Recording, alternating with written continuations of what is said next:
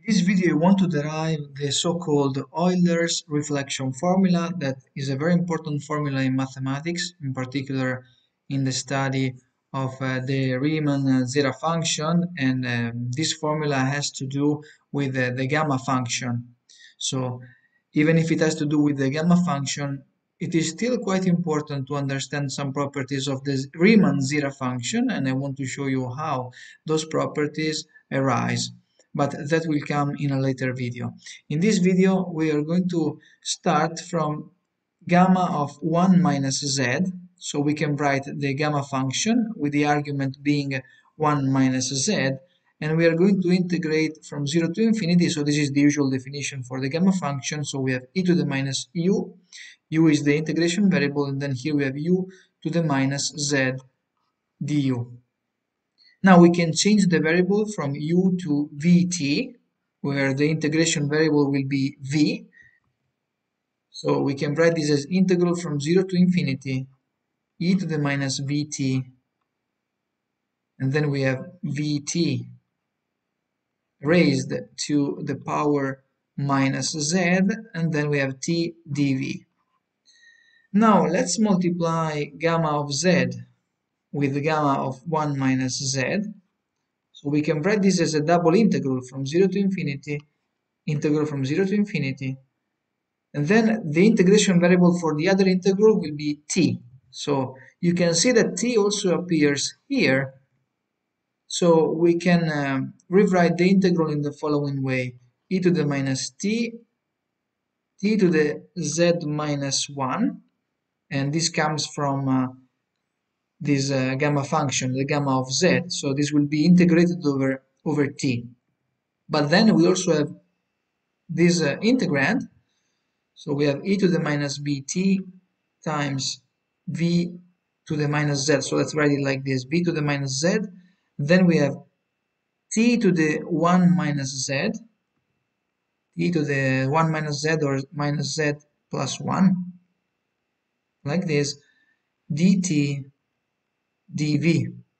You can see that this will simplify with this, and therefore we are left with this. So we have integral from 0 to infinity, integral from 0 to infinity, e to the minus 1 plus v times t, v to the minus z, dt dv. Now we can integrate over t, so we are left with only the integral over v. V to the minus z can be factored out, and the integral is e to the minus 1 plus v t divided by minus 1 plus v, and we have to evaluate it between t equal to 0 and t equal to infinity, or actually, I mean, this is, you have to think that this is a limit, so t goes to infinity here, dv, and this is equal to, now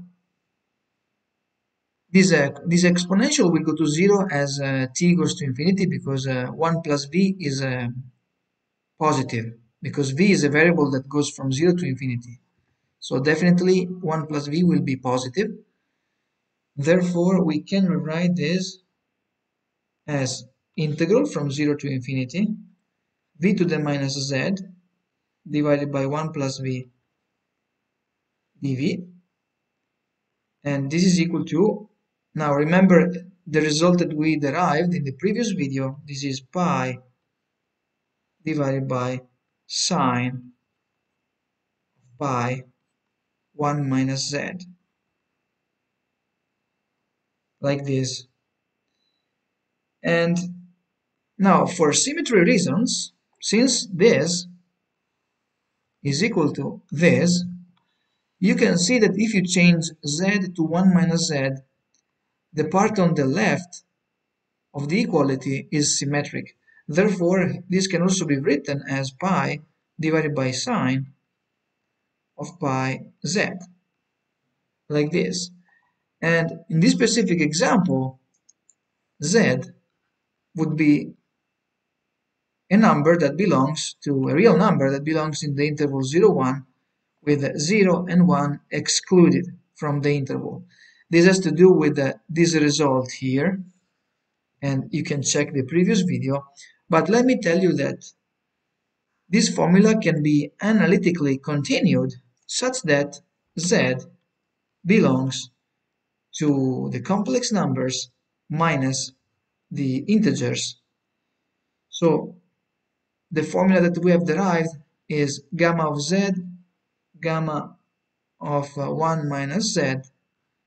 equal to pi divided by the sine